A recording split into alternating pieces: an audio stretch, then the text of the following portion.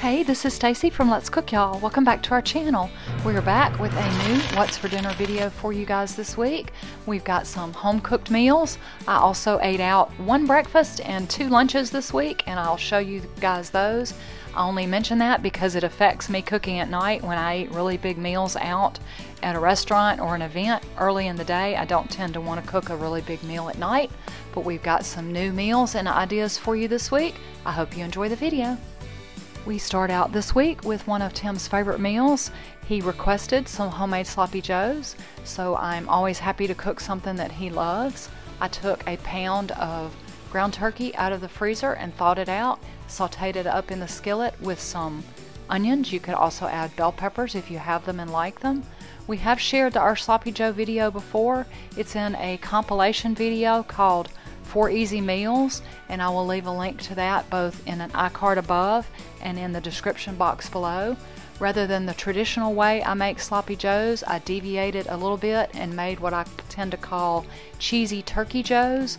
I left out the vinegar and the barbecue sauce from my regular recipe and added a couple of other ingredients and more mustard and brown sugar to make it a little sweeter, and then I finish it off with a lot of cheese. We both love it this way and we thoroughly enjoyed these sloppy joes. So I made some cheesy joes and we're just having them on toasted buns with mayonnaise and pickles. Tim's got some celery and blue cheese that he's very excited about, and I've got some hummus crisps and some yogurt on with my sloppy joe sandwich. So sloppy joes at Tim's request is what's for dinner tonight. Woo! After a hiatus over the holidays, my breakfast cooking better half is back on his game. He's made us mushroom cheese omelets and bacon. He's got grits. We both got toast, and I've got some fruit and some juice. And that is what's for dinner tonight.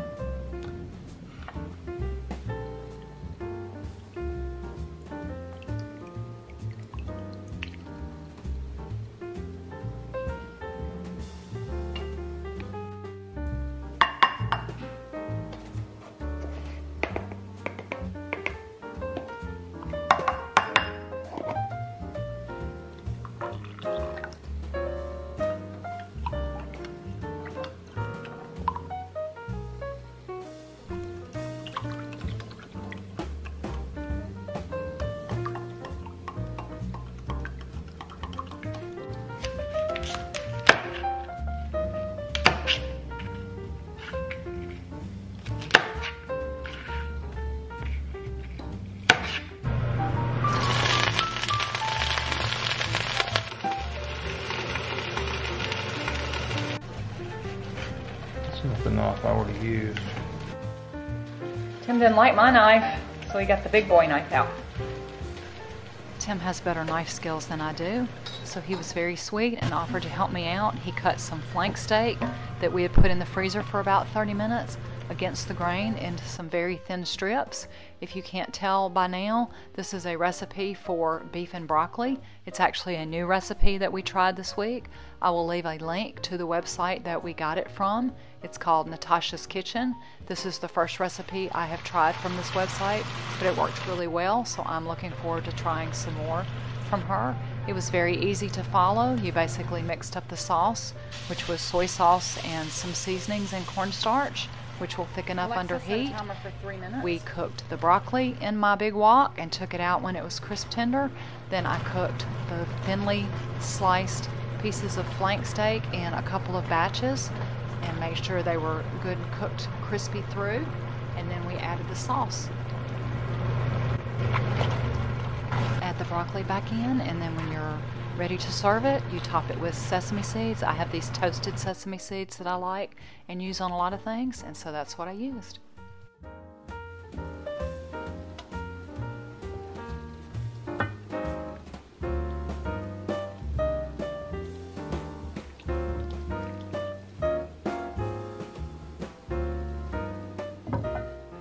So I tried a new recipe for beef and broccoli. We're going to give this one a try. I'll leave a comment whether or not we liked it and a link to the recipe. Just some edamame on the side. I was going to do some egg rolls, but Tim has more discipline than me. He said no egg rolls for me. So beef and broccoli over rice and edamame is what's for dinner tonight. Tim had leftovers and I had a big meal out earlier in the day, so I took this chance to make one of my favorites, which is avocado toast with a fried egg on top, and I had some grapefruit and yogurt on the side. It was yummy.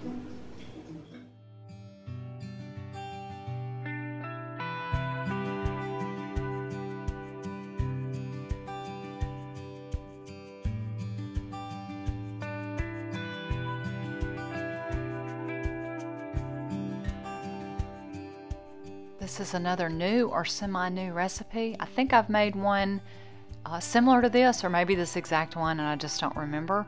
This is a tahini dressing that I'm mixing up using oil and water and tahini and lemon juice. I didn't have fresh lemons, so I just used the bottle and some seasonings. I tasted it wasn't quite thick enough, so I added a little maple syrup.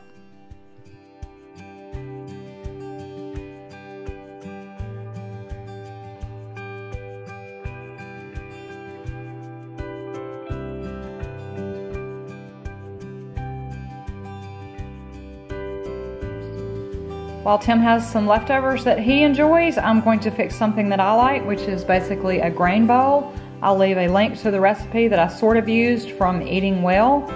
I have made one like this in the past and used green beans, and I had those on hand. The actual recipe I followed today called for sweet potato, and I may do that tomorrow. I will probably do it in the air fryer, but I had some green beans that needed cooking, so I steamed them in the microwave and then finished them off in my little wok. I had cooked the chickpeas earlier in the day, and rather than doing couscous or plain quinoa, I've got several of these quinoa and brown rice seeds of change packets from Sam's. So I just put that all together with some avocado and the tahini dressing that I mixed up, and that is my grain bowl for dinner tonight. I gave Tim a whole bunch of choices for dinner tonight, and he picked pizza. We have 4 frozen pizzas in the freezer thanks to some sales recently at Kroger. We've got a couple of DiGiorno's that are 3 and 4 meats. We've got a 4 cheese from California Pizza Kitchen, and Tim, which one do you want? Let's just go with the barbecue. Barbecue chicken. So we're gonna have pizza and a salad. Can we have them all? No, we cannot have 4 pizzas in one night. There's only 2 of us. Silly boy. California Pizza Kitchen barbecue chicken. So frozen pizza and a salad is what's for dinner tonight.